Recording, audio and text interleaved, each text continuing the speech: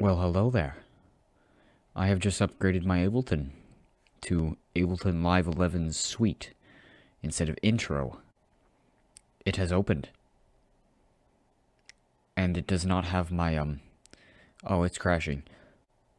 It doesn't have my skin. I need to fix that.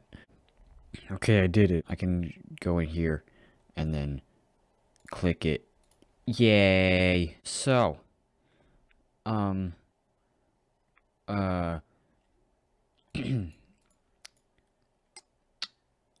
gonna start looking at stuff. What do I look at first? Okay, so I just pulled up the website, Ableton website, so now I can look at everything that I have gained from upgrading. And the first thing is unlimited tracks. I used to not be able to do unlimited amount of tracks. I used to only be able to do 16. So a track is one of these. So like this is a piano. That's one track. That's another. So I could only do 16 of those. Now if I keep pressing this button, I can have way more than 16. Oh, it's still going. I stopped pressing the button. The next thing is unlimited scenes.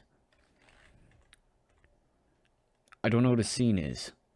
Okay, I just looked it up. It's these things. I don't use that, okay? So I don't care. Audio slicing. Oh, I could do that too. Audio to MIDI. What? Max for Live. Wait, do I have Max for Live? I have Max for Live! I didn't know I had these. I thought that was gonna have to be like an extra thing. I needed that. Okay, cool. Comping. I forgot what comping is. Let me look that up too. Oh, I could do that before. Never mind. Linked track editing. Huh. Okay, that's pretty much it. So I'm gonna start looking at things. So these, I used to only have 4 of these, and now there's 15. Wavetable. What is this? I hear people talking about this. Whoa!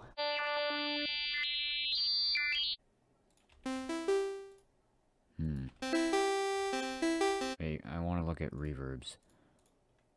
Hybrid. Oh my goodness.